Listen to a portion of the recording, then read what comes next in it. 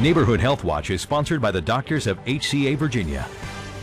The holiday season is just around the corner, and that means family, food, and libations at every single turn. But if you're watching your weight, it goes beyond what's on your plate. Today, we're talking about the calories in those tasty holiday drinks, and Mandy Mirzaie, a dietitian with HCA Virginia, is here with us.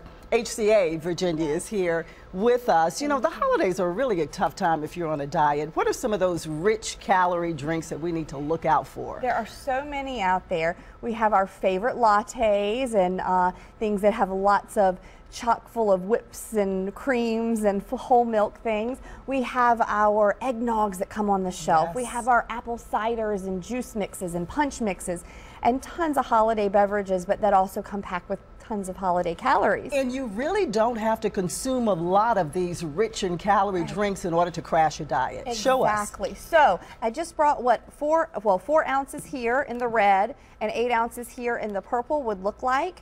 I think what is really interesting to me is when I look at maybe 8 ounces of eggnog, about 400 calories right there. What, this right here? This right here, 400 calories if we're looking at 8 ounces of eggnog. So, and then maybe our favorite mixed spirit, our favorite mixed adult beverage, 4 ounces of one of those warm, creamy adult beverages could cost us 300 calories. Wow, and that's equivalent to what in terms of solid food? So when we're looking at that, you know, a donut is about $2.50. So we just ate a little more, we drank a little more than a donut.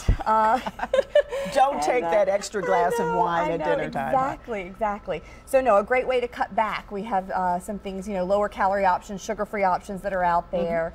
And looking at our friend water as well. All right, and when you talk about watching your weight and that type of thing, if you do go overboard and that diet is out the window, how can you get back on track? A lot of great ways to get back on track. You want to look at maybe journaling your intake, paying attention. There's a lot of great free apps available now just on our smartphones that'll help us track our intake and manage our intake and our weight. As well as, of course, we can always kick it up a notch with our activity, walking a little bit further, a little bit faster, walking the pets, things like that to help us cut back. And I guess the best advice is kind of push away too.